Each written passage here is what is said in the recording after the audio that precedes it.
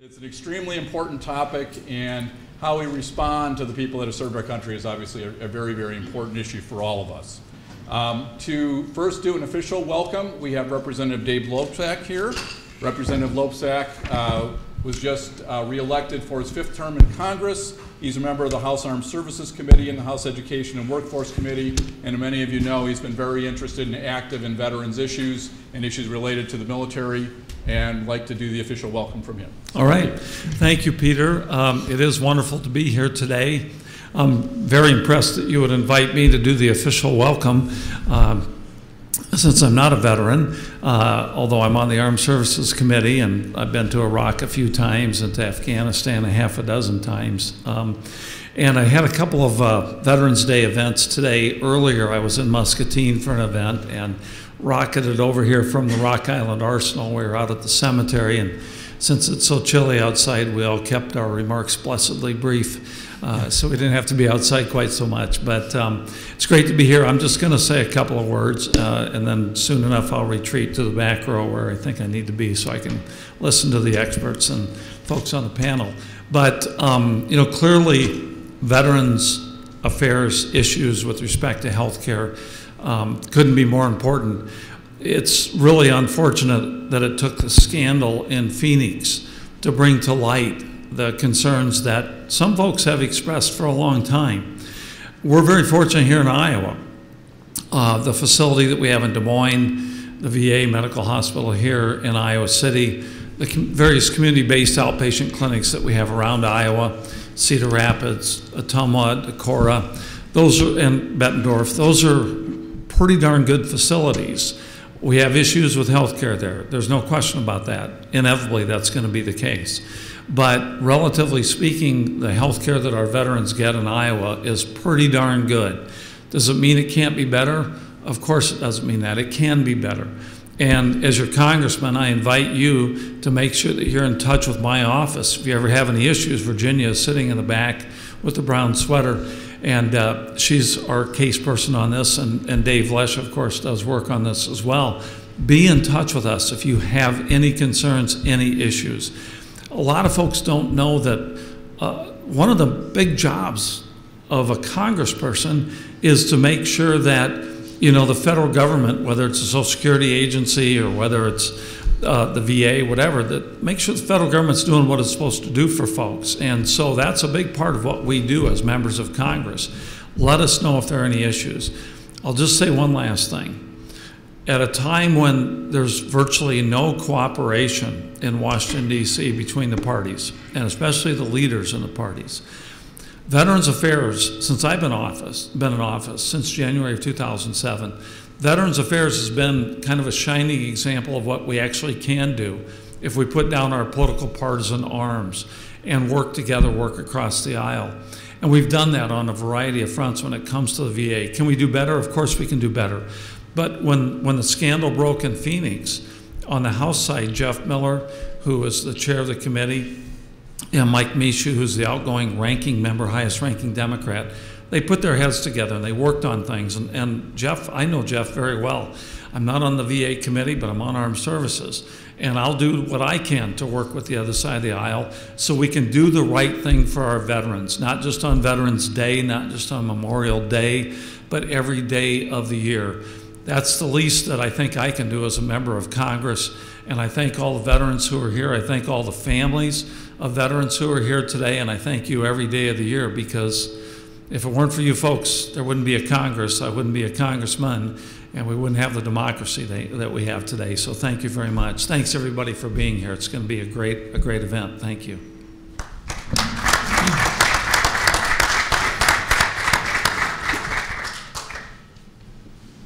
Obviously wouldn't be able to put on an event like this without other co-sponsors and people working with us. We have the Iowa City VA Healthcare System, the University of Iowa Center for Diversity and Enrichment, Military and Veteran Student Services, the University of Iowa Army ROTC and Air Force ROTC, the University of Iowa College of Dentistry, and Hancher Auditorium. So some might think, why Hancher Auditorium? So to tell us why, we have Chuck Swanson, who's director of Hancher and who is looking so forward to the new building post-flood. Right, we are. But to do a welcome as well. Thank you, Pete. I really appreciate it. I want to add a warm welcome to Pete's welcome and to Representative Lobsack's welcome. And this is a topic that I just can't wait to hear the discussion from the panel, because it's a topic that is really near and dear to everybody's heart. I want to thank Pete and I want to thank Leslie Gannon for all their work in putting this together.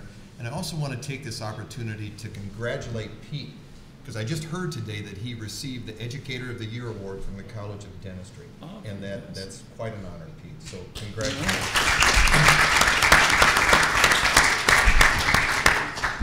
So as Pete said, you know, why put Hancher into this illustrious group of people? And Hancher does a lot of work across campus, and this is part of a larger project that culminates this Thursday, Friday, and Saturday with performances called Healing War. This is a creation from Liz Lerman. The performances will be in Space Place over at North Hall. Tickets are still available at the Hancher box office. But Liz has created this piece that really reflects on the history of the Civil War and brings the themes of the Civil War to our current wars, and really talks about healing. There's a lot about Clara Barton. There's a lot about healing with nurses, with the medical area, and how things, when wartime, how the medical area really responds quickly. And I want to say that we have really enjoyed working with Alan Roberts across campus. We love working with the veterans on campus. Alan has so much passion, and he talks so much about the veterans that are students here on campus.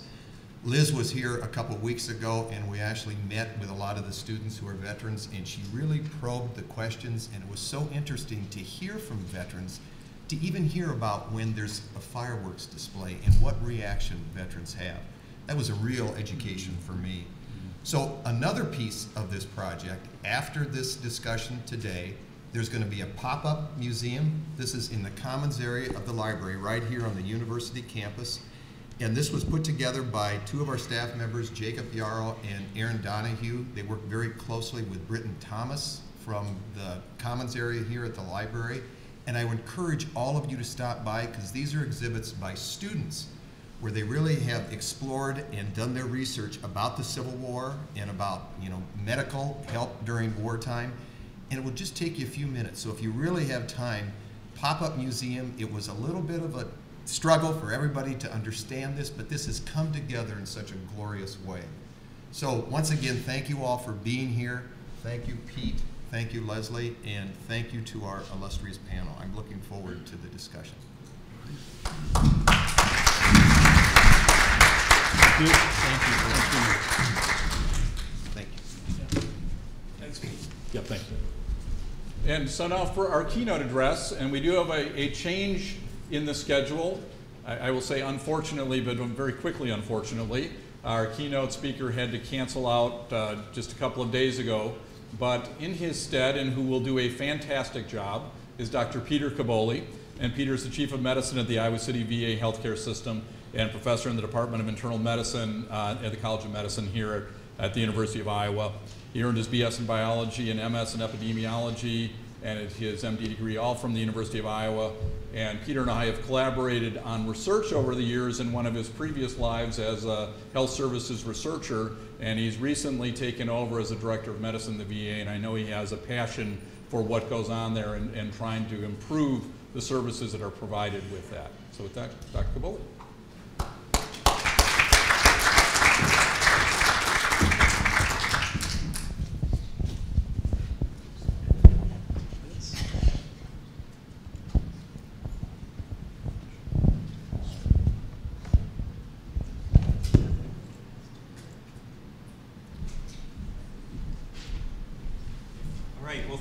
Do I have to hold this? I probably do, don't I? Thank you.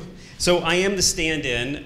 Dr. Randy Petzel, who used to be our network director here for many years and then became the undersecretary for health at the VA, he resigned in the wake of the scandal in Phoenix, and I talked to him a few months ago when we planned this, and asked him if he would be willing to come and speak to us on this day, and he said he'd be happy to, and we thought this would be great. Somebody that been in his entire career in the VA, and then just a few days ago sent me a very polite email saying something's come up. So I'm the stand-in, so I will try to do my best. I want to say that I actually grew up in Iowa. I'm not a veteran, but I grew up down in Donaldson, Iowa, down in Lee County. I went to undergraduate here and medical school here. And part of that, actually, the reason I didn't go in, I was going to go in the Air Force. I got a scholarship to go to the Air Force and ultimately go to medical school in the Air Force. And then in the spring of when I graduated from high school, I got a scholarship from the American Legion. And the American Legion paid my entire undergraduate tuition at the University of Iowa. So I'm indebted to the American Legion for keeping me out of the Air Force, actually. So, this is my way, a little bit of paying back. So a quick disclaimer, I have no financial conflicts of interest, and the views expressed in this presentation are my own and do not necessarily represent the views of the Department of Veterans Affairs. So I do work for the VA, and it's interesting, when I came back here in 1998, I had done medical school here, but I trained out in Utah. When I came back, when I was trying to figure out where I was going to do my clinical work, when I was doing research, I said to my boss at the time, I said, I'll work in any of the clinics in the hospital, but just don't send me to the VA. And that was my impression from when I was a medical student, that was not a place that I wanted to work. There were things about the VA that I absolutely did not like as a medical student. And I did some work at the VA in Salt Lake City, and I liked the Salt Lake City VA. But then when I came back, I said, I don't want to work at the VA. And then I gradually started spending more time in the VA, and there were things about it that had dramatically changed. From the early 90s to the late 90s. And since then, I think continually have changed. So I'm a huge supporter of the VA. So I'm sure there'll be people here that might not agree with me, but that's why we have the panel discussion. So I'm going to talk about three things in about 20 minutes. I'm going to talk about what is an ideal healthcare system, and then I'm going to talk about how the VA achieves that, or in some ways doesn't achieve that. And then I want to talk about a few of at least my predictions for the future. None of us can predict the future. Yogi Berra said predictions are always difficult, especially ones about the future. So I'm going to do my best to at least make a few predictions. So I'm going to give a little bit of background on VA, because I think there's a lot of misunderstandings a lot of times that people have about how VA is structured. So VA actually has the Department of Veterans Affairs has three branches: the Cemetery Administration, which I don't have to work in, the Veterans Benefits Administration, which is what gets in the press a lot, and that's for delays in benefits, or you hear people about making claims, and that goes through VBA, not VHA. And so we have to keep those a little bit separate, and I have a picture to help you remember the difference. So I work for VHA, the Veterans Health Administration, and the whole VHA has about 1,000 clinics. So the ones that we have affiliated with our medical center here are in Bettendorf, Decorah, Dubuque, Waterloo, Cedar Rapids, Ottumwa, and over in Quincy and Galesburg in Illinois, and in Sterling, Illinois. So we have about 1,000 clinics, about 150 hospitals, 300 vet centers, 135 community living centers, and about 100 residential rehab treatment programs. So it's a pretty big organization, and that's why there's a $56 billion budget for it. So this is the one cemetery that's still taking veterans in Iowa. Does anybody know where this is? Keokuk, yeah. This is a Keokuk. I grew up in Lee County, so I've been to this cemetery before. This is this is a picture from the internet about VBA and benefits and the issues of delays and waits and getting things processed. One of the interesting things, because I know people who work and do processing for some of this and review claims, one of the great solutions people have said is, well, why don't we just digitize all these records and make them all on the computer? Well, the problem with that is it's hard to look through 1,000 PDFs. If you've ever clicked through 1,000 PDFs of a record, it's really hard. But if you get a paper file in front of you, you can actually look through a paper file pretty quickly. And so it's interesting that people don't work with this, think they've got the solution, which is usually the case. And then here's a picture of the Iowa City VA where I get to work every day. So a quick review of the numbers, because I think this is, again, another misunderstanding that a lot of people have about veterans. So there's about just under 22 million veterans in this country. So it's about less than 7% of the US population served in the military and are considered veterans. Of those, about 8.9 million are actually enrolled in the VA. And we provide care to about 6.5 million. So there's a couple million that are enrolled but just don't need care. And that's great. They don't need health care. Not bad. The thing is, only about roughly over half of veterans are even eligible to get care in VA. There's 8 priority categories. It's a fairly complicated system, like anything in the government. But I think it's important to understand that not every veteran who served in the military is eligible to get care in the VA. But when people ask me, sometimes people that I know, they say, well, am I eligible? I usually ask them a couple questions, and then I'll just say, you know what, just go online and just Google search, am I eligible for VA benefits? And it will walk you through it so easily. But there are people I know that aren't eligible because they make too money or they didn't serve at the right time, and they just have to ask. One of the both, I think, benefits and challenges that we have is about 80% of our veterans are dual eligible for other forms of, I'll call it insurance, and I'll come back to what I mean by that. So they can get VA and non-VA health care that's paid for through some benefit. And of those, about half are Medicare, so people over 55 or other conditions get Medicare. About almost 30% have private insurance. About 12% have TRICARE through their experience in the DoD, through Department of Defense. And about 10% have Medicaid. And so this creates opportunities for people to get care outside the VA, but it also creates challenges because of fragmentation. If you can imagine, we have a lot of people who have 2 primary care providers. They have a primary care provider in the VA and they have one outside the VA. And if you can, have 2 people managing your health care, it's a challenge. And so I'm going to come back to this at the very end about this is where I think one of our opportunities are. So the Institute of Medicine is a non-governmental organization that puts out a lot of very interesting reports. And one of theirs, they initially started in 1999 called Crossing the Quality Chasm, or actually that was the second one in 2001. But anyway, the first one, they came up with what they said the 6 aims of an ideal healthcare system, okay? And I want to go through these and explain them what they mean, and they may seem obvious, so it'll only take a few minutes. Then I'm going to talk about how I see the VA meeting these aims, and in some ways maybe not meeting it.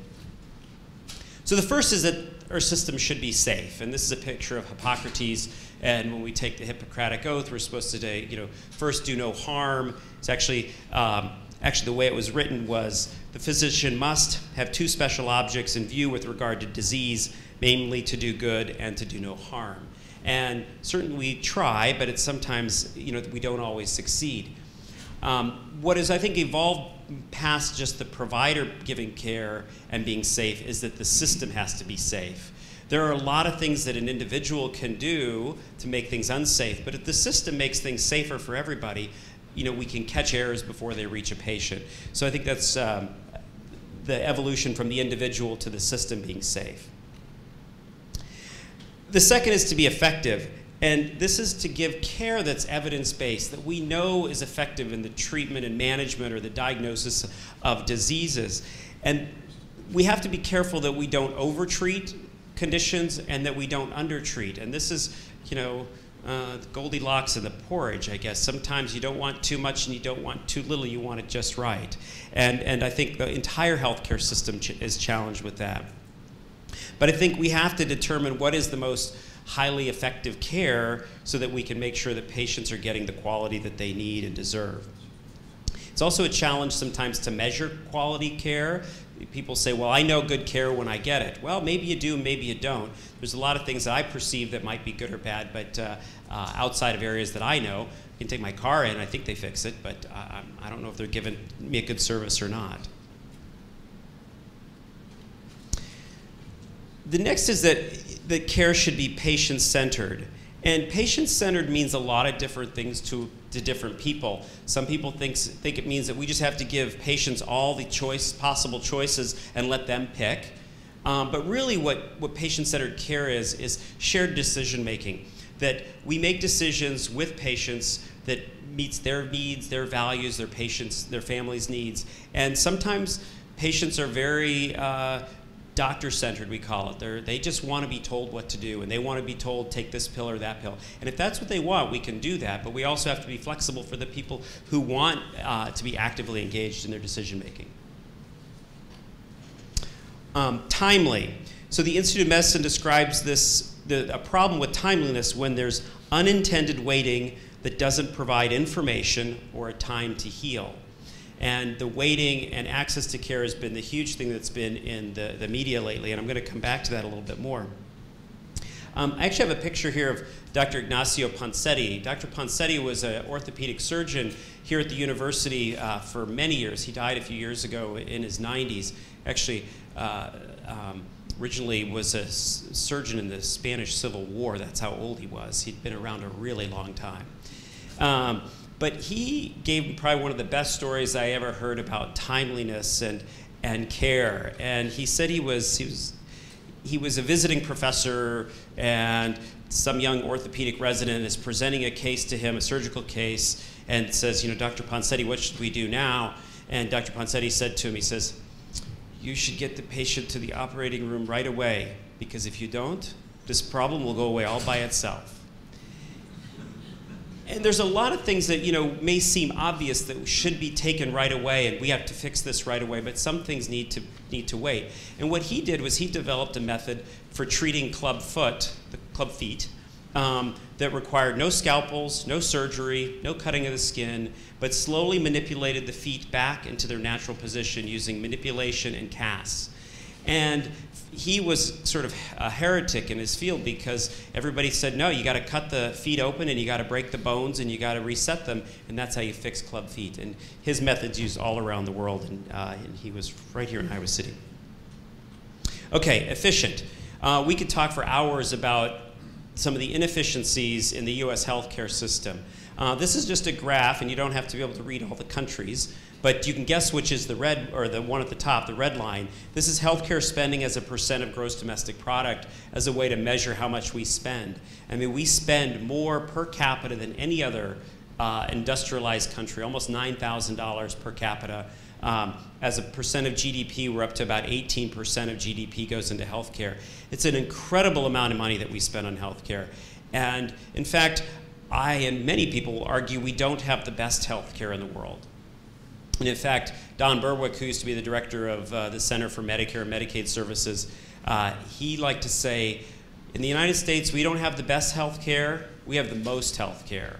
And we definitely have the most health care. If you want health care and can afford it or have insurance, you'll get it in this country. So I think in many ways we can be more efficient. Oh, one other thing about efficiency gets into sometimes the issue of cost effectiveness. Cost effectiveness is sometimes a dirty word, especially in Washington, when we're trying to say, is something cost effective? Because there are some people that believe that you can't put a value on healthcare, that you can't put a value on somebody's life.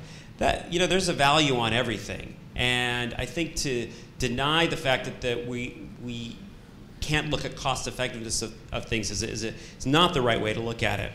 Some people like to say when we talk about cost effectiveness that we're rationing.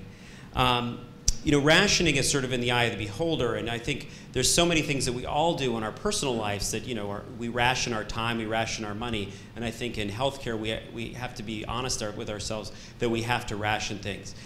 Nobody would argue that we don't ration organs for donation.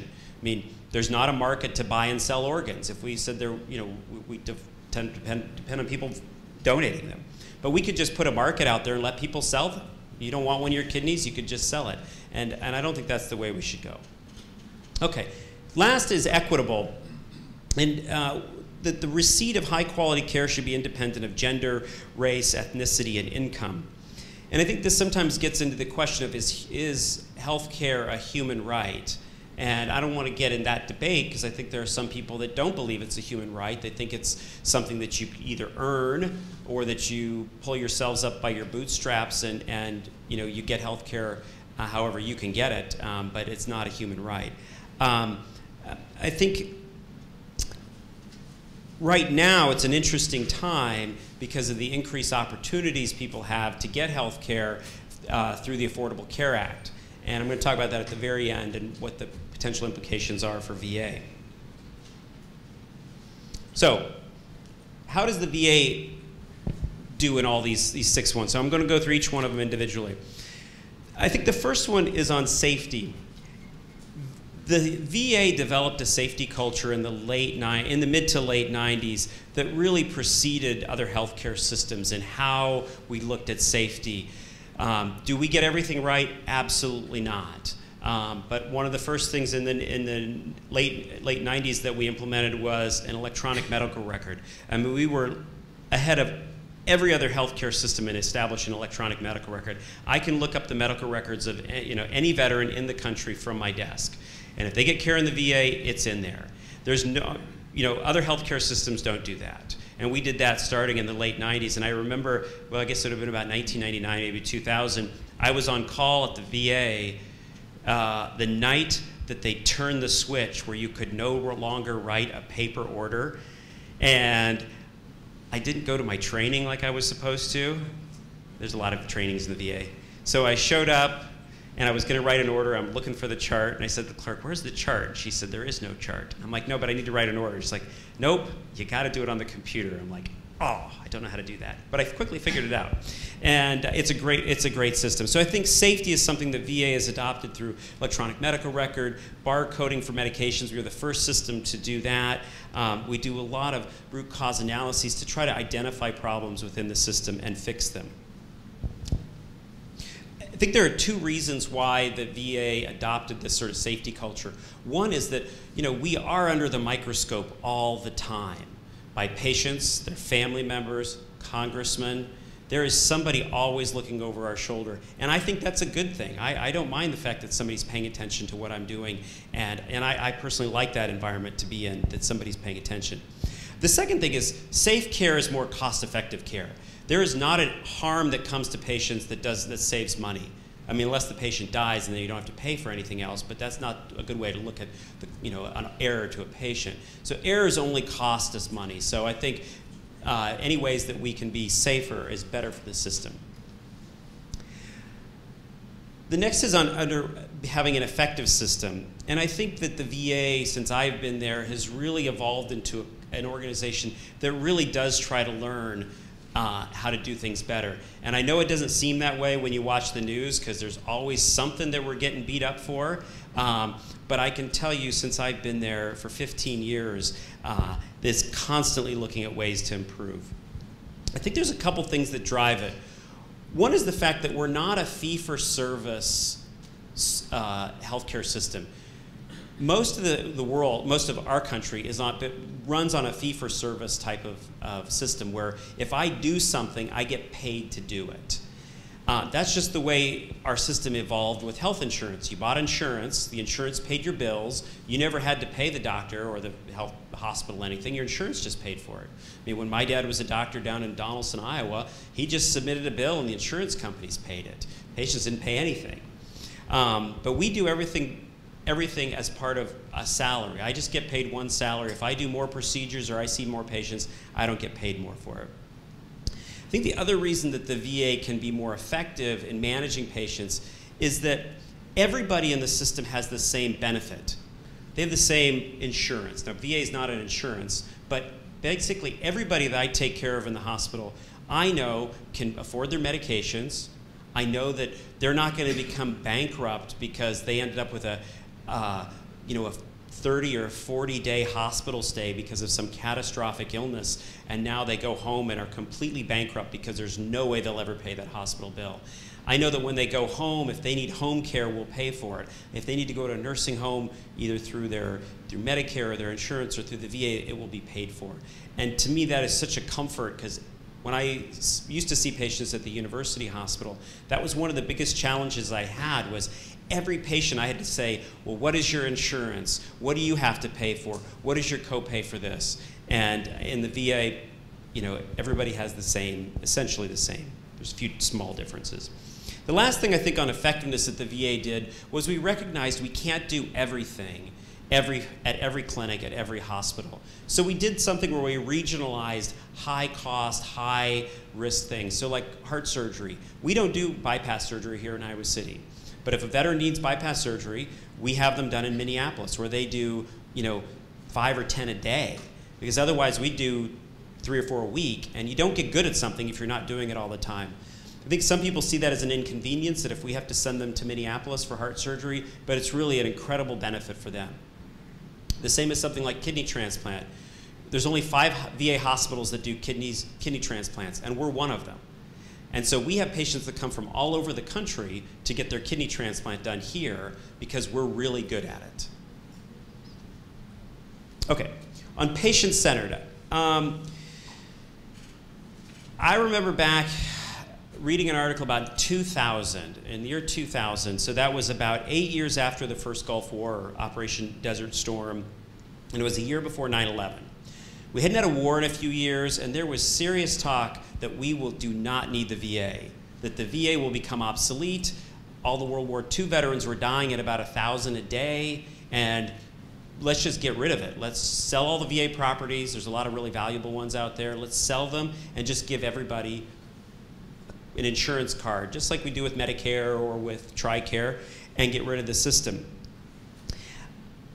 I'm really thankful they didn't do that, and then 9/11 happened, and then it wasn't going to happen after that once the global war on terror started. But I think veterans and the veteran service organizations really fought hard to prevent that from happening, because what they said was that the VA is their healthcare system. It's something that the people who work there, the system understands them, understands their unique needs, it understands their needs that they have related to war trauma and PTSD, and every war has had unique things, that, whether it be Gulf War syndrome after the first Gulf War, and with this past, war that's continuing, lots of traumatic brain injury that, you have to have very specialized care for. Something like amputees. We have thousands of amputees. Are there other healthcare systems that are really equipped to handle all the needs of amputees or polytrauma patients? Absolutely not. And so to get that specialized care, we can do it in the VA, and it's very patient-centered.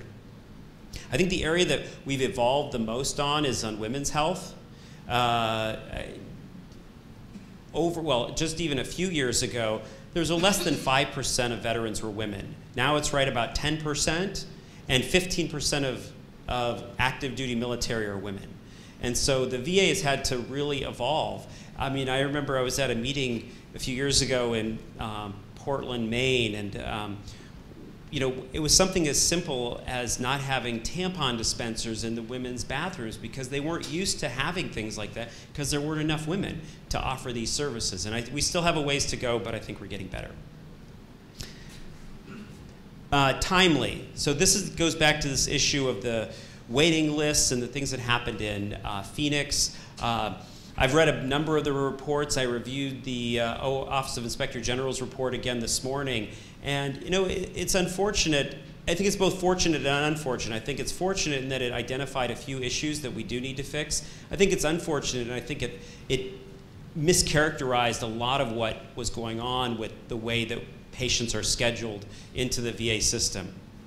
And what I mean by that is there's some artificial metrics that we have been asked to follow. Getting every patient to be seen within 30 days for certain specialties is not a realistic expectation. Some things don't need to be seen within 30 days, and some things, frankly, get better by themselves if you just let them give it enough time. But I'll give you an example. There was a New York Times article a few months ago, right after this all happened, and the author went to the major metropolitan areas and got wait times for specialty care. And in Boston, as an example, if you want to see a cardiologist, it's 27 days. If you want to see a primary care doctor in Boston, it's 67 days. You want to see a cardiologist, it's 72 days, average wait time. And to expect that our entire healthcare system will have everybody seen exactly within 30 days for every condition, in my opinion, is unrealistic. But we're doing our best.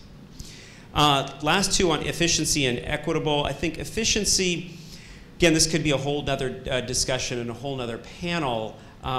It's estimated we spend about $5,000 per patient per year. Medicare, it's about $6,500. A lot of our patients get care outside of VA, so it's really hard to say what the total cost of care is, but I would argue that we have actually a fairly efficient healthcare system. Now, you could privatize it And I just read that if you want to buy the median cost for health insurance is $328 a month for an individual, which comes out to right at $4,000. So if we wanted to buy every veteran private health insurance, it would cost about $4,000. But again, I don't think that would provide what they want. And the last is under equitable. I think this is probably the #1 reason that I chose to work in the VA. And like I said, when I come in every day, I know that all my patients have an equitable insurance. It's not insurance, but the benefit that they have in the VA is fair for everybody. Everybody that comes in gets seen. So I do admit that we have ways that we can improve to be more equitable, but it is a highly equitable system. And I can say that in that we've done research in the past when you look at racial disparities. Racial disparities outside the VA actually can be quite significant, but a lot of that is driven by socioeconomic status and insurance. But once you're in the VA, most of that goes away. Okay, I have the last couple minutes here. I'm just going to talk about my predictions for the future. So just came out yesterday, the Secretary, Robert McDonald, I read this last night over a plate of Chinese food, The Blueprint for Excellence. It's a 42-page document. It has a lot of good things in it. It's, I'm going to actually have another slide on it, but that's one of the things that I think is going to guide what we do. The Veterans Access, Choice, and Accountability Act of 2014, or the Veterans Choice Act, was $17 billion that was passed earlier this year. I'll mention that briefly. I'm going to mention the Affordable Care Act and how that impacts, I think, the VA. And the last thing on coordination of care. So I think those are the 4 big areas. So the Blueprint for Excellence had 4 themes and 10 strategies. I didn't write all the strategies down because it would have taken too many words on a slide. But the 4 themes are right there: improving performance, promoting a positive culture of service, advance healthcare innovation, increase operational effectiveness and accountability. I think these are the things that we have been doing. I think we need to look at them again, and I think this blueprint is going to be helpful. I'm not going to spend a lot more time reading it because it's not too specific, but I think there are some things that we can learn from it. The Veterans Choice Act. This is a really interesting piece of legislation. One of the components of it is to provide care closer to home for veterans, and this is right off of a one-page summary that so I got the wording right today, that you can get local care, and it's through a VA contract, so it's through a provider, through an intermediary. If you live more than 40 miles from a VA facility, and that's 40 miles by the crow flying, not by driving. And so veterans that live 40 miles from a VA facility on November 4th, they were mailed a card that will eventually give them access to care locally. Or veterans who have to wait more than 30 days for care from their preferred visit date when they want to be seen, or the date that their provider feels is medically necessary. So it could be that somebody says, I want to be seen tomorrow, and I say, well, you don't need to be seen tomorrow for that. You can be seen in 3 weeks, as long as they're seen when it's medically necessary. So the cards were mailed. I think this is going to be a huge challenge for coordination, which is the last comment I'm going to make on the last slide. It is really hard to manage people across multiple healthcare systems. It is a huge challenge, and I try to encourage patients that I see, I want you to use other doctors if that's what you want, but you have to remember that we don't have access to their records and they don't have access to ours easily, and this makes coordination very, very difficult. My opinion of this is that this will not likely be permanent. It might be, but I don't think it will be. I think it's going to be very hard to manage even administratively, and I think in the long run it's probably not going to be a huge value, again, in my opinion. Now, part of this act also did pay for more providers, which is interesting because in a lot of markets, it's the fact that we don't have providers is not because we don't have the money, it's that they aren't there to hire. So if we had unlimited supply of physicians and nurses and nursing assistants, we'd hire them. We just can't hire them. Okay, last 2 things on the Affordable Care Act. I used to do work for VA Central Office for the Office of Rural Health, and we did a lot of analysis of what would happen with the Affordable Care Act right after it was passed, actually.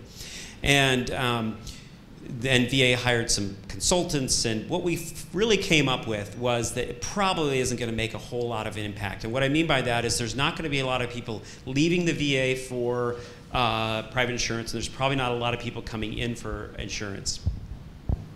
But I think ultimately the greatest benefit is that they will have more choices. And that's really the, if somebody has a choice that they can go out and get a plan through the exchange that provides care for them and their family, that's fantastic. But if they want to come to the VA, we're happy to take care of them. Okay, last slide here on coordination of care. I think this is really the most important thing, that as a healthcare system, that if we can figure out how to do this, we will vastly improve the care that we provide.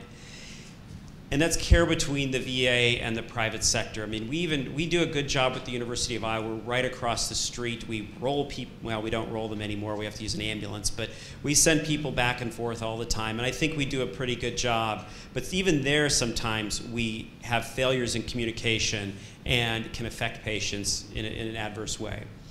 Between the VA and other governmental agencies,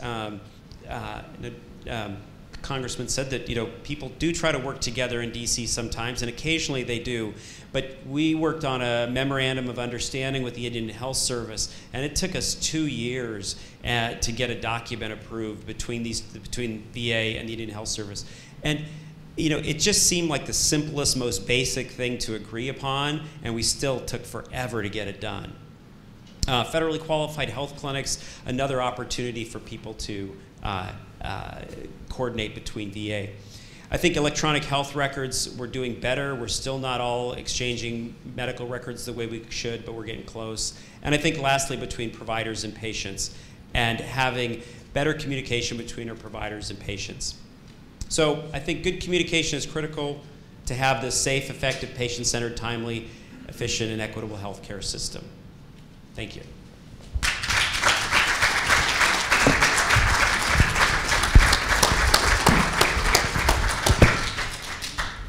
Thank you very much, Dr. Kaboli. I'm going to next ask all the members of our panel to please come forward. And Larry, if you would like to join us as well. While we're doing that, I would like to give a special welcome to those who are watching us on live stream or maybe watching this later off the Public Policy Center website or other places where you'll be able to download this and hopefully you'll be able to benefit from it later. I also would like to again thank the staff at the Public Policy Center, Leslie Gannon, Stephen Williams, and Christy Fitzpatrick for all of their help putting this together, so thank you very much.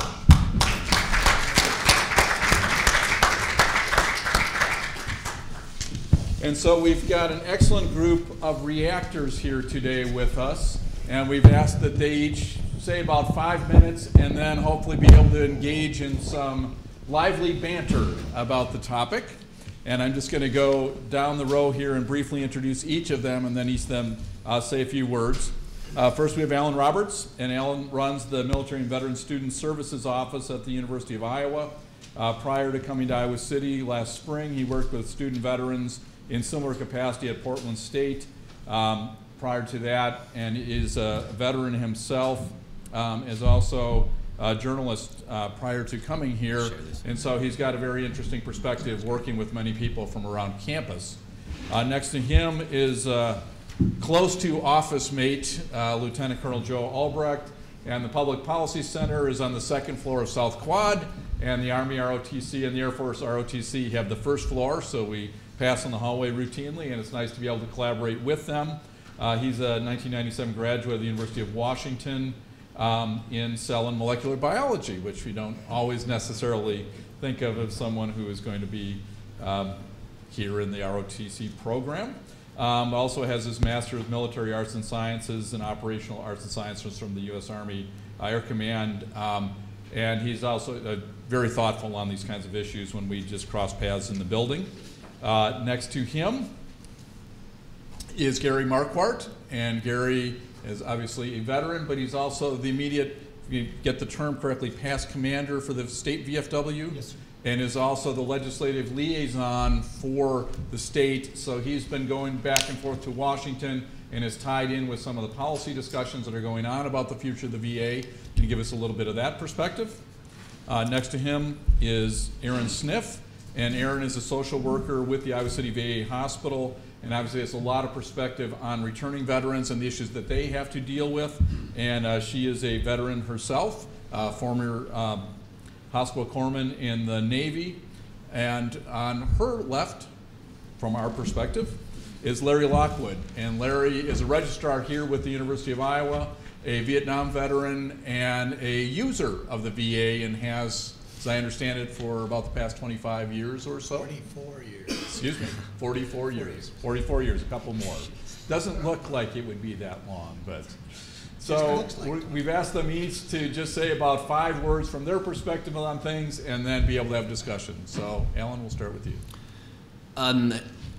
I think my optics are focused on the students a lot because I work with them, and I have worked with them for almost 10 years. But I also was a user of the VA. I like how it's kind of like a confession. I use the VA, like it's Alcoholics Anonymous or something. But I'm hopefully going to be the panel member here that has a lot of questions for everybody, because I don't think from this 500-foot view like a lot of people do. I really care about the microclimate, how things are affecting folks now. And healthcare is intimidating, and I want to know, I think, how to help. And so I think that's why when I was asked to be a part of this, I was kind of flattered, because I have a lot of questions I want to ask. Could you just briefly, what are you seeing from the students and those that you're exposed to in terms of their care from the VA and just care in general? And one of the things that was very obvious from Dr. Kaboli's presentation that I think most people don't always recognize is that most veterans are not users of the VA. And so they're either not eligible, or even if they're eligible, they may use it or only use it for part of their care, and that can be sort of challenging at times on how to negotiate that system. Do you see that as an issue with students here? Yeah, the healthy people don't use it. That's what's interesting about it, I think. And they also have the school-provided health care. That's confusing, and if they're covered under the GI Bill, the post 9/11 GI Bill, 100%, then that covers that. So it's good to have both insurers, and it sounds like from your presentation that that's advantageous to the VA as well. It's just curious that they don't use it, they don't access it, they don't feel the need to. And so I'm curious about that as well, and see, because any talk about the future of the VA is going to have to talk about folks now from OEF, OAF, OND that are going to be their customers essentially. And how do you best serve those customers? Because they're not going to look the same as the Vietnam veterans. They're not going to look the same as the World War II veterans. And so I think it's important to just keep our eye on the ball with regards to who's it going to be in the future, and how can we what behooves us in the right way to set those things forward. And I think the students are good people to talk to, because they're upwardly mobile, they're going to be educated, they're going to have jobs, they're going to have the health care that's provided by their employers. How do they fit into the VA system? I think it's important to ask those questions and think about them, because that's a majority of the folks. I'm talking a lot, sorry, I'm passionate about this. No, that's what we want. All right, thank you. And Lieutenant Colonel Albrecht, we've kind of asked you to speak from a person who might become a user of the VA, and given from what you're hearing, I know this is just your perspective and not the perspective of the Army, the same disclaimer that Dr. Kaboli had to give, but what are some of the things that you're thinking about or have been hearing from people? And I will ask if each of you could grab a microphone when you talk, just so that the people on the live stream can be hearing as well. Well, first I wanted to say Happy Veterans Day. And when you asked me to sit on the panel, I had obviously a little bit of trepidation. We're talking about policy in the Veterans Administration, not subjects that currently serving military members are eager to dive into, I don't think. My personal perspective, as a currently serving member in the Armed Forces, is that I receive world-class health care whenever I need it. If my family is ill, my children are ill, or they just have a health checkup they have to go get an annual physical, or if I have a healthcare need, I go to my local medic, and my medic points me in a certain direction. I get a sick call slip. I go to the hospital if I need to. They draw blood, take x-rays or whatever, and I have that healthcare provided to me. And again, I think it's world class. I've had nothing but the best of service since I've been in the military. I've been in the Army for 24 years. I served as an enlisted soldier for 2 years, was in the National Guard for 4 years, and came back into the Army as an officer in 1997, and it's been that way the entire time I've served. Great health care, great service from great leaders, and great healthcare workers everywhere I've been. So from my perspective, like Alan, I have a lot of questions. and again, kind of this discussion of concern about what the future holds. Just like the healthcare I receive now, when I retire and leave the service, I would love to be able to go to the Veterans Administration and receive that same quality, same type of healthcare in the future for my family. Okay, thank you. And Gary, what have you learned from your trips to Washington, and what are you hearing from your fellow veterans? Well, as my job, number one is being commander of the VFW, past commander, and on the National Legislative Council is being a veterans advocate. And also being served by the Iowa City VA healthcare system for the last 20 years. And the thing that I try to impart on everyone is, at this time, we have approximately 1% or less than 1% of our population as veterans serving right now. But the wounds that are coming back are horrific. How many of you guys are Vietnam veterans out here? I see one I know well, another one on the end. In our time of war, the veterans that are coming back today would have never made it. I think the last statistic that I looked at said that if our veterans got health care within 7 minutes, now I'm talking about a corpsman slapping a patch on you, today you would make it back. We're seeing a tremendous influx of young veterans.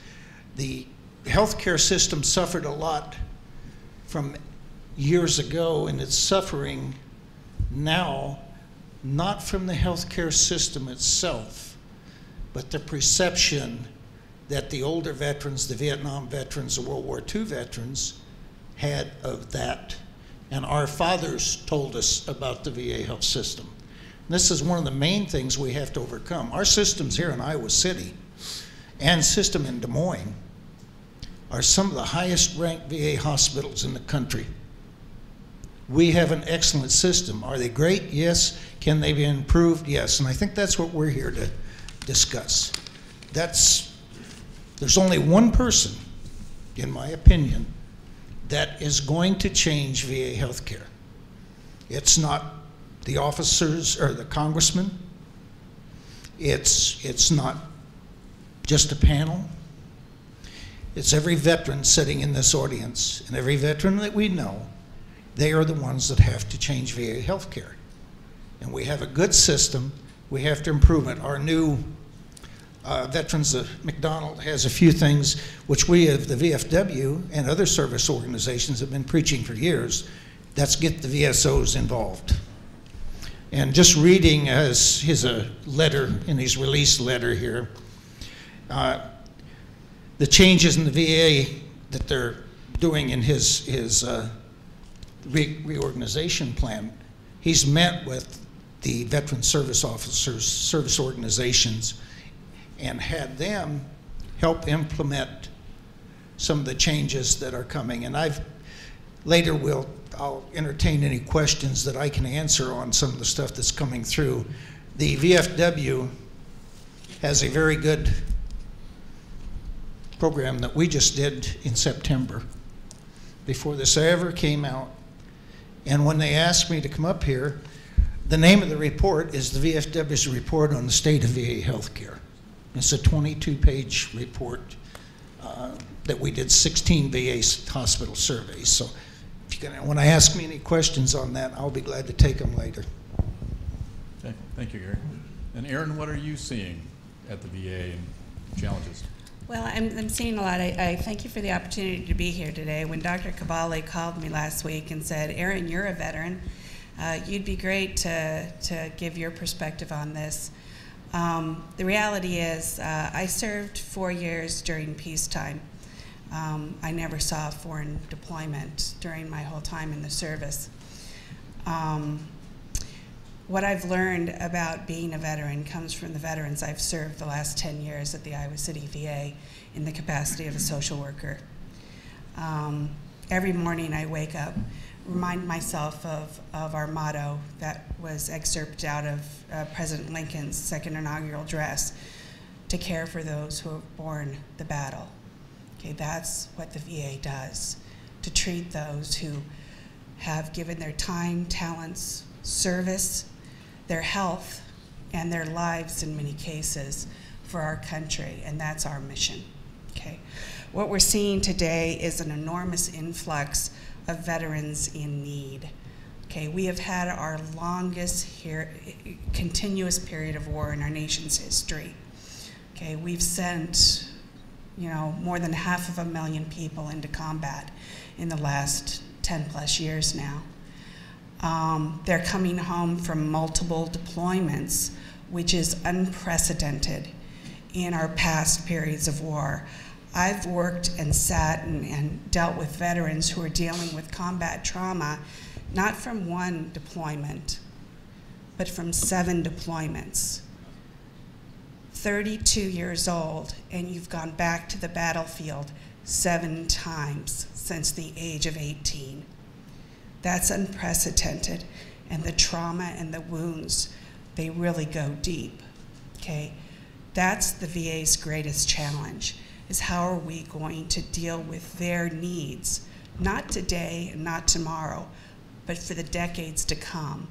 Our Vietnam veterans have shown us that the issues they bring home from war may not be present the day they come home.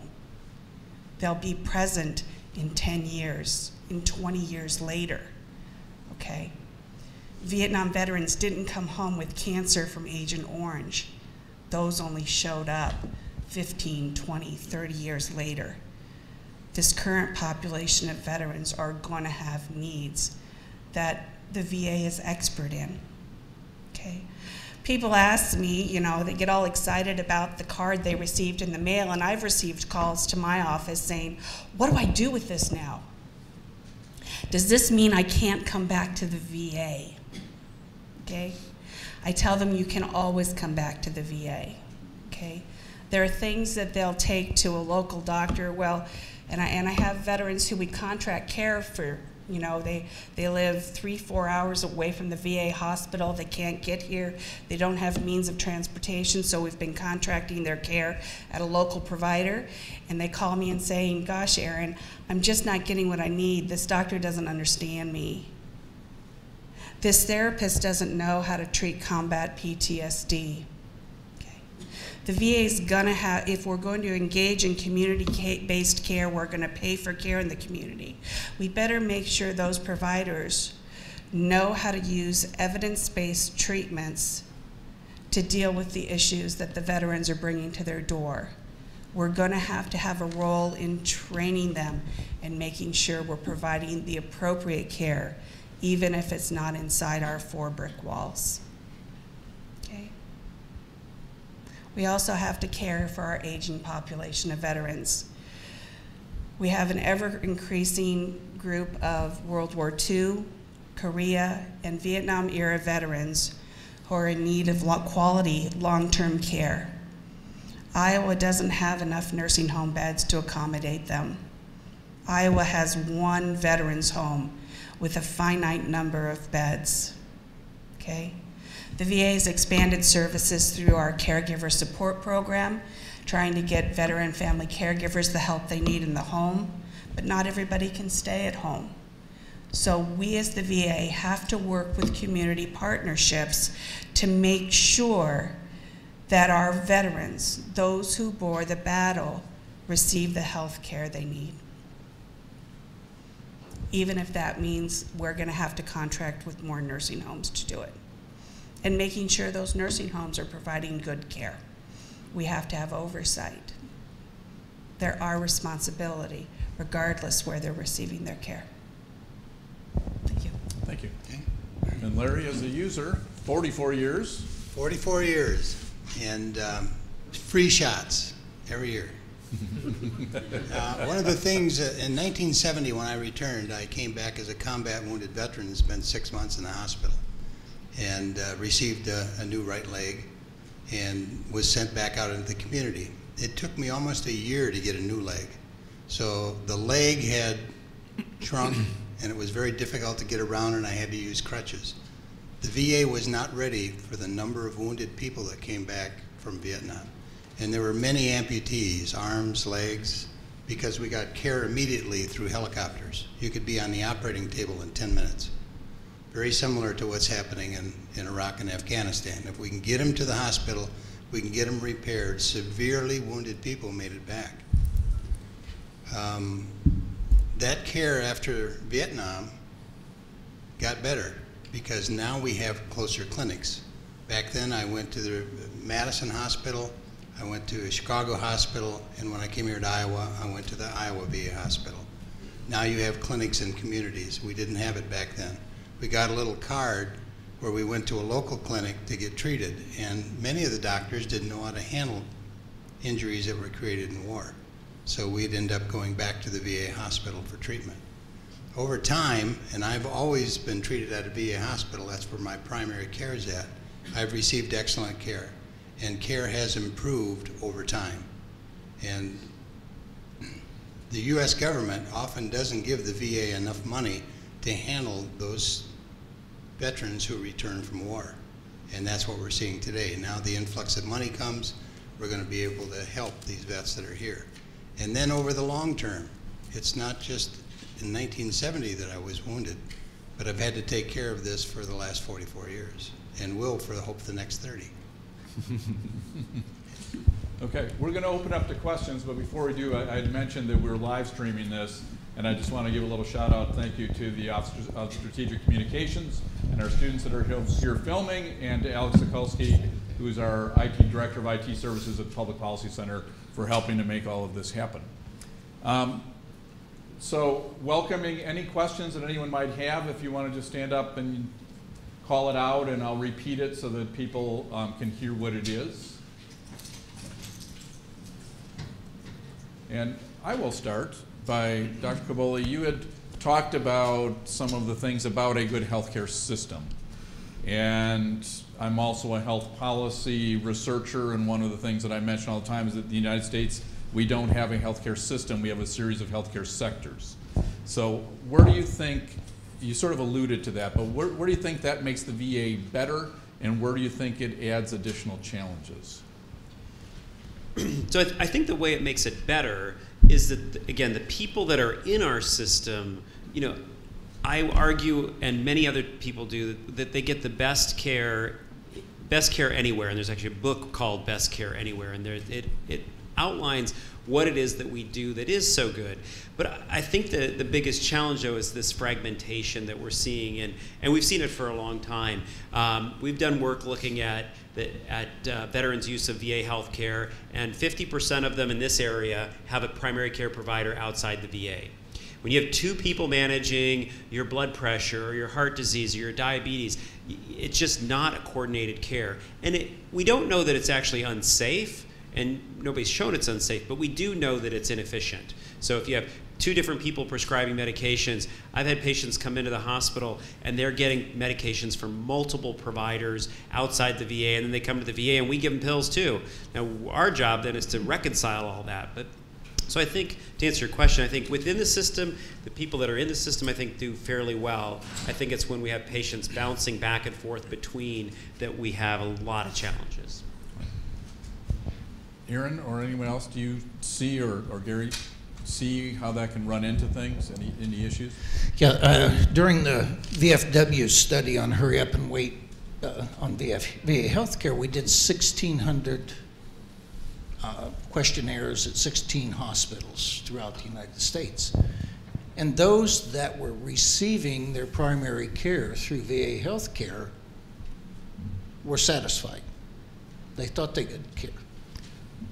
The perception was the length of wait getting into the system and the promises that were made to veterans when they signed up years ago that said, we will provide you health care. And when some of the older veterans that's worked their life and they don't want to use up all their savings for this, come in and say, well, you make too much money right now, we can't do anything for you. Well, to veterans, that is not what VA healthcare was perceived to be. VA healthcare was to serve veterans. And listening earlier to the perspective about the types of environment, I agree with number one, a safe environment.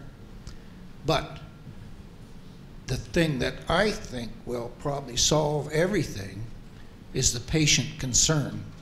Your concern for patients. If you do that and you foster your whole healthcare on that perspective, you'll get more people into the healthcare system.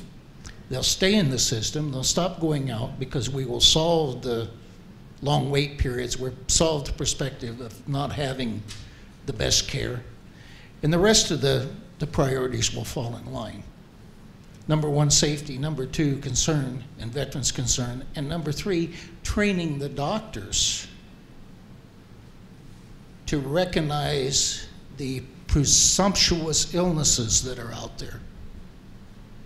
You have your service officers, you have your workers, but the doctors themselves are not trained, as far as the questions I've asked in certain facilities, on how to properly write a diagnosis that will fly in the VA when the guy says, okay, I'm Agent Orange, I have type 2 diabetes, I'm taking shots. Write that up in the perspective that he served in Vietnam and he is a presumptuous. You take that type of perspective coming in, and we have to change that perspective of the system to get that people to be more confident in it. They get more confident in the system, they will continue to stay in it. The length of time is a lot of it that I've heard. I want to go in and see my doctor for a cold. Well, it's going to take you 3 weeks. Well, a cold is 3 weeks, can go into pneumonia when you're 80 years old. It doesn't perceive that. The one outlook that I've been told in a couple hospitals is if you can't get in and see your primary care physician, tell them you're going to the emergency room and see how quick they work you into the system. So that's something that the perception has to be changed there. And then they'll stay in this system. Erin, do you have? I can make a comment. Oh, you can also use the ones that are in front of you on the desk. If you just pull those closer. I guess I can make this. I make 2 points here. I see a lot of patients. I work in an acute care inpatient setting on my routine everyday basis. We have many admissions, the result of medication mix-ups and complications, because number one, the outside provider and the VA providers aren't capable of communicating, and the patients are getting duplicate medications, or these are correctable errors that I think both sectors, as Dr. Kaboli said, need to find a way to communicate if these veterans or if these patients and people we're caring for are going to seek dual services. We need to find a way to communicate. From a women's health care perspective, the VA's had a very difficult time recruiting women to come to the VA. And I mentioned that I was in the service myself, and it's kind of it's an artifact from how we were treated in the military. We didn't get annual exams in the military for women, okay? There's no such thing as a pap smear in the DOD when I was in. It just didn't happen. When I approached the VA myself in 1985, the Navy had made my appointment at the VA Comp and Pen Department and said, you need to be down here at such and such time and get your evaluation done. I approached that desk, and what they told me was, sweetheart, the veteran has to check in for himself. 1995, I received my first letter from the VHA saying, we can now offer female veterans an annual exam. That was 10 years after my service. So we're having a hard time selling this to women, okay? We've made a lot of progress, though. We have women health clinics in 153 VA hospitals in this country. We have women program managers in every facility. We're supposed to be getting a women health specialist in every VA clinic, okay? This is really a far cry from where we've been, but it's gonna take a lot of effort to make sure that female veterans trust us to provide the care that we didn't necessarily receive with the DoD. And it's going to take some work and effort on our part. I want to add something to that, and I noticed some reoccurring themes here. And I know from when you mentioned changing the perception, the VA has a brand problem. I don't think anybody's going to disagree with that. And I think that changing the perception of what VA branded healthcare is would benefit. It would not only behoove folks like Colonel Albrecht, but it would also behoove folks that are healthy veterans that don't receive their health care from the VA, like myself. I'm registered here, but I get perfectly good health care through my work, and I think that that's a vast majority of the 22 million veterans that are out there right now. And I also think that it's important to look back on the past successes of the VA, because while the VA is an easy punching bag, and I can't believe that Dr. Hall and the staff over there at ICOV is changing my mind on the way that I feel about the VA, because it was always so fun to beat them up, and oh, the damn VA, that was always the excuse, blame the VA for everything. But after doing some research, and it was awesome that Dr. Kaboli also pointed this out, the VA did some miraculous things in the 90s. Ken Kaiser was responsible for it, and the way that it came is that book, Best Care Anywhere, came out of a kind of a journalist looking for the Jack Welch of healthcare. Fortune magazine sent him out to do it, and he found this mid-level bureaucrat at the VA that was actually changing the way that healthcare was being run, and no one wanted to read that story. Everyone wanted to beat up on the VA. And precariously, they were also facing funding difficulties like they are now. And so we've heard the song before, and we've seen returning veterans coming back for healthcare from war, and we've seen them coming to school. And I always think school is a good conduit, because we get, not to say that, the higher achieving veterans, but, they have a goal, they're ready. It's a perfect way to introduce them to the system. And so I think when you look back at the successes, in addition to the GI Bill, which was wildly successful, I think the female treatment, the treatment of the females in the VA has been miraculous. And just in my short 10 years of working with the VA, seeing women's clinics emerge. And that, in 2014, I think the projections are that there's going to be, 22% of the military population is going to be female. Being able to be agile and move like that, I think that's how we need to look forward and see how we're going to offer this health care to these folks, like Colonel Albrecht, who are going to be getting out, like the ROTC folks who were here today.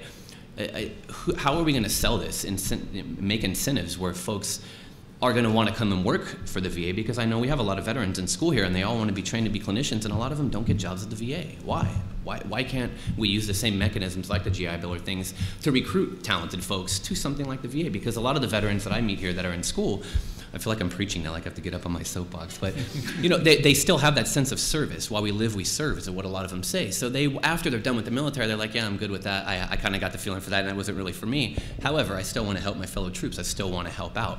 And it's hard to get to become a social worker or a doctor or someone like that. And so I think that if there are incentive plans, the GI Bill's only a 36-month entitlement. It's kind of hard to become a doctor on 36 months of benefits, So I think it's also equally difficult to recruit talent at the VA.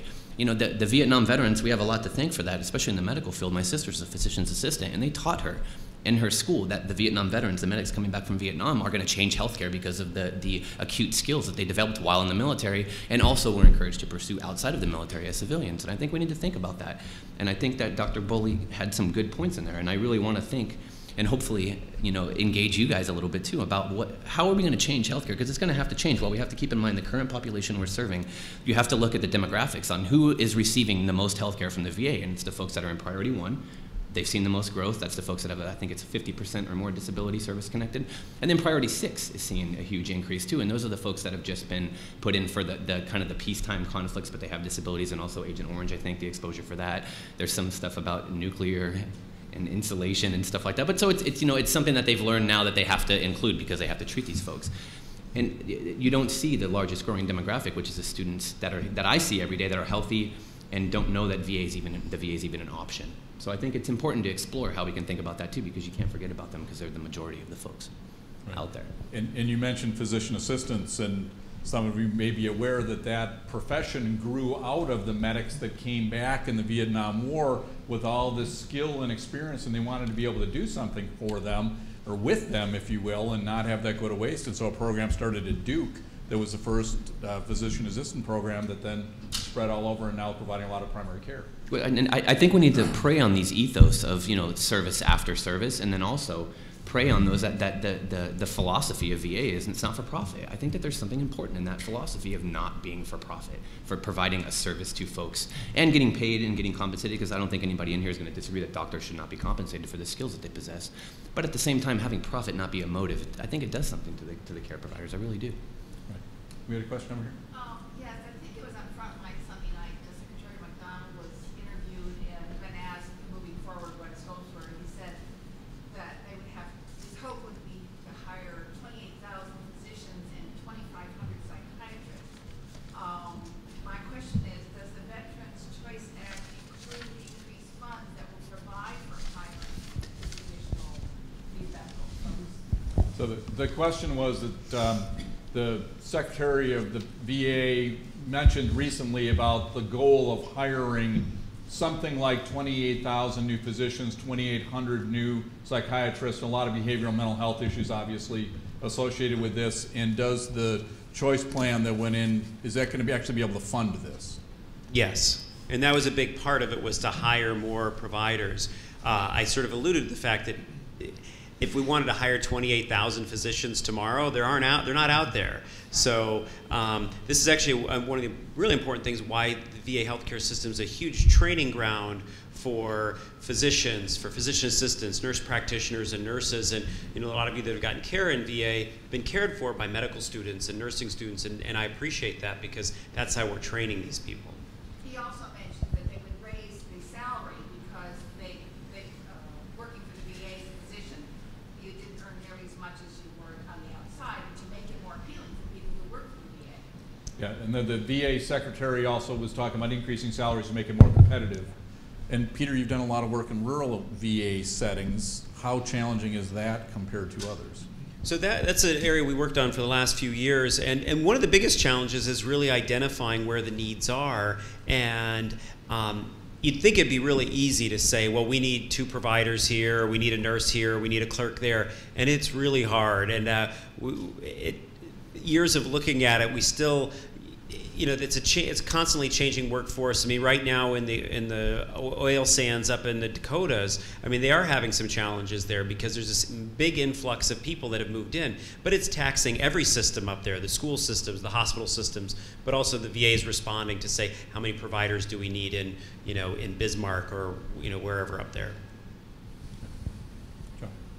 It seems like we hear so much about the veterans and trying to help them, and my question has to do with veterans who come back severely injured or impacted in some way. What about their families?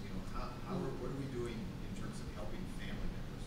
So the question, because to me that's a big important issue that I don't hear much about. Right. Yeah. So the question has to do with the families in addition to the veterans themselves. Can I take that? Yes. 10 years ago when I started at the VA, we offered individual therapy for the veteran. We now offer family therapy. So we've expanded mental health services to include our family care providers and their dependents. So we can set up a system for bringing their teenage kids who are troubled about how dad's behaving after he came back from Afghanistan to the table. The VA also, it's been 2 or 3 years now, we have a newly minted caregiver support program. This is intended to reach out to the veteran caregivers of severely injured veterans to make sure to, number one, give them the support they need to keep the veteran home. Instead of placing, the 36-year-old double amputee in a nursing home, we keep them at home through using our caregiver support system. So the VA recognizes that the family is an integral part of that patient's recovery, and they are involving that family support system into the treatment plan now. Okay. I think we had one over here first and then over here. Yeah, my name's Rick Williams, and I'm faculty at the College of Dentistry and dental clinics here in Iowa. And my disclaimer is that this is my personal opinion, not that of the school or the university. But I personally believe that every veteran should have universal access to dental care. It's proven that it's essential for overall systemic health. So my question is, where is the VA? Where is the system currently on making dental care universally available to all veterans, and then to try to level the playing field with respect to the type of dental services that are available in different hospitals around the country? Because I see a big disparity between dental services that are available here compared to, let's say, in Nebraska. So the question had to do with the availability and access to dental services, both in general and whether they can get them, but then also because it varies a lot on what you can get where. Well, I'll take first crack at it. I don't disagree with you completely. I think that I think it's a challenging thing to now establish an entire system of dental care within the VA healthcare system. So I think the VA, and I'm not part of those discussions, has to decide, do you make it or do you buy it? And any organization has to decide these things. It was about a year or so ago, and Pete, you may remember when they expanded the dental program for veterans that they could buy into. Anyway, so you can buy into a dental insurance program as a veteran at a discounted rate. And personally, if it were up to me, that's what I'd do, is give them dental, give them a dental insurance, because for us to then establish dental clinics at every CBOC, community-based outpatient clinic, every VA hospital, is just not feasible, in my opinion. And any other comments? Erin, do you see anything about need for dental care? I do agree. There is a disparity on who gets dental care at the VA and who doesn't. There's a clear delineation. And but I think when I asked about it early on in my career at the VA, it was explained to me that we're kind of following the public sector model. As a federal employee, if dental insurance isn't part of my package, okay, I have to buy it as an extra. My husband, who works in the private sector at Rockwell Collins, now dental insurance, his employer thinks dental insurance is important enough that they give it to them. So, how it was explained to me in my orientation to the VA and the VA benefits and learning all about this is that when dental services came about, they offered them to 100% service-connected veterans. They stuck maybe one dentist in each hospital to take care of that problem. But they were following the public model in where people had to go and seek dental services independently and on their own. And I don't think we've ever restructured that. I have a comment on that. One of the things about dental health care is not so much the cost of dental health care to the VA, but the cost of the self-esteem to the veteran. If you take a veteran that's suffering from dental care needs, fix his teeth, give him a good set of dentures, send him out a little bit, he has a better perspective of himself. He feels better about himself. And I think whatever we can do to help that veteran, because that improves his mental health at the same time. And with us losing 22 veterans a day to suicide, anything that we can do to help their mental health and their self-esteem is what we should be doing. Whether it's farming out VA dental care to dentists. We have a dental school right here that is probably packed, but we have dental schools throughout the United States that I think the VA healthcare could use. And maybe it's not a pick and choose, but we need to take some of the consideration of self-esteem in there and how the veteran's going to feel about himself, rather than, well, you're just 100%, so there's the only ones that can get treated. We need to also make some exceptions in that to help that veteran gain his self-esteem, get him back out and make him productive. And that's my personal opinion, just from working in it. And I received dental health care at the VA. I spent from 65 to 73 in the service. And I think here at Iowa City, at our health care at the VA, we have some of the best there is. And I've used the University of Iowa Health Care and the VA Health Care, and they're very good at what they do. And I think we need to get them involved and get their perspective on how these veterans come in and how they feel. Get this woman right here involved, saying, hey, we've got veterans that need help with their self-esteem. Get our mental health professionals involved. I think that would help. Part of the cause that we need to do is take care of those that really need it Just don't limit it to 100%. Well, I think he just put you in charge, Dr. Williamson, you and Dr. Hall, on how to convince the VA that it's cost effective to have dental coverage long term.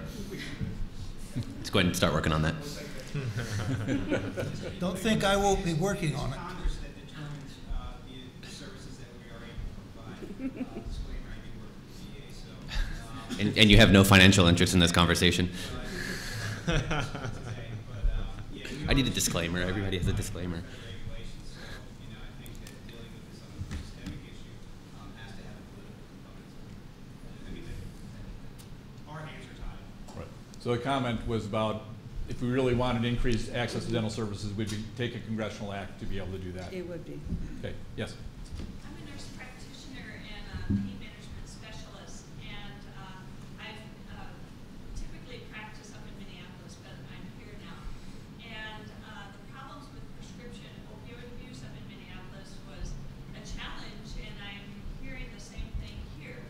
And the challenge is that with the Iowa prescription monitoring program, that there's no link between the VA's pharmacy for prescription monitoring of opioids to the Iowa State prescription monitoring program.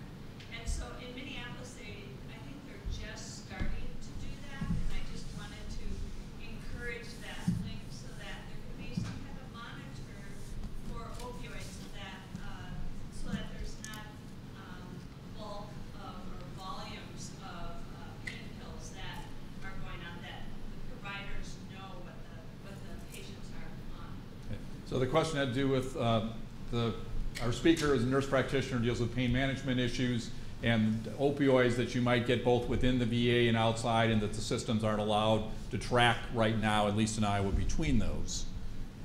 Any things that people have seen related to that? Well, I can just make a quick comment. Let me turn this thing off somehow. Is that the prescription monitoring programs are all run by the states, and so every state's a little bit different. Actually, a few years ago, we weren't allowed to look at the state PMP program. Our VA council wouldn't allow us to actually look at it. They said because we didn't have consent from the patients to do it.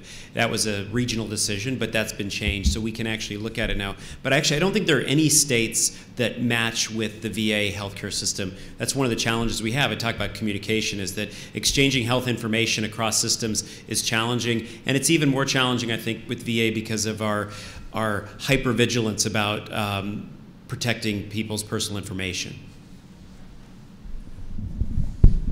If you want to change that, you happen to be in Iowa,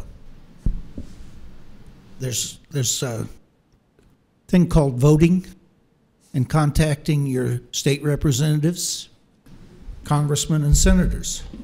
Because if you want it changed, it's up to you to change it. They're not going to change it on their own. It's up to us, veterans advocates. You're out here, you're looking at the changes in VA health care, so I consider you a veterans advocate, somebody that's concerned. If you're concerned with this, get a hold of Congressman Loebsack. I've dealt with him for a number of years. He'll listen. All of our congressmen and senators will listen.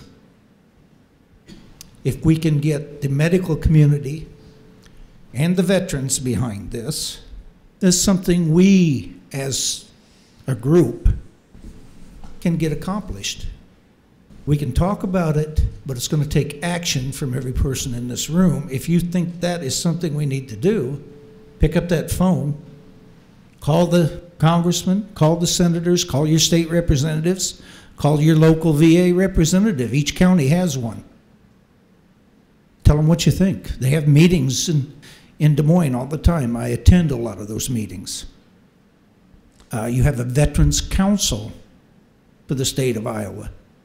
And you have a Veterans Service Organization Council that meets in Des Moines. Bring those things up to your different veterans organizations, your senators, and then we can push that through. You hear a lot of talking about funds. Well, that $17 billion fund is spread over a 10-year period. $7.9 billion a year. There was a senator that said, you know, we can spend billions of dollars to send them a war. What's a few billion to help take care of them? And that's what we need to get across to government is take care of them. You're taking care of 1% of the veterans serving.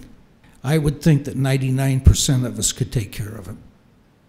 And that should be an objective. Get out, contact them. That's how we're going to get a lot of these things accomplished. Not by a panel again, but you people in the audience. Spoken like a good legislative liaison, that's right. Any other questions for our panel?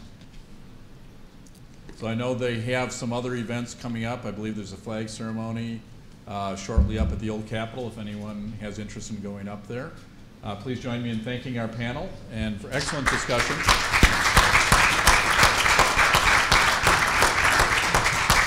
And we want to make sure and thank all of our veterans, both here and who are watching. Thank you for all of your service, what you're doing on this Veterans Day and throughout the entire year. And we will all be advocates for veterans' health care in our own way throughout the year. And thank you for your comments on that.